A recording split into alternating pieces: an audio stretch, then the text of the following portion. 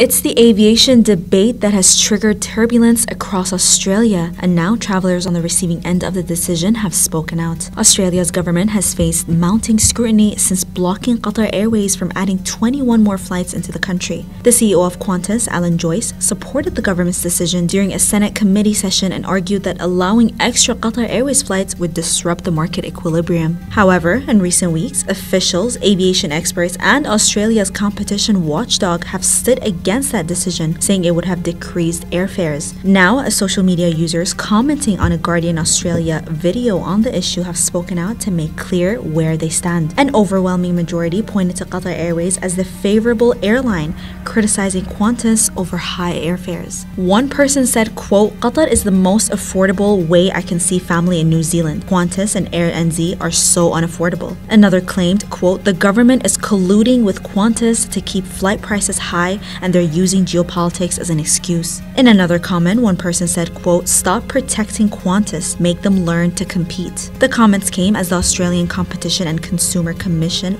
finally joined in on the debate, debunking claims by Qantas that more flights would not have impacted airfares. The government is under pressure to disclose the reasons for rejecting the Qatari request, which is believed to have come following lobbying from Qantas. But with officials in Australia now pushing to disclose documents related to that decision, an explanation could be on the horizon.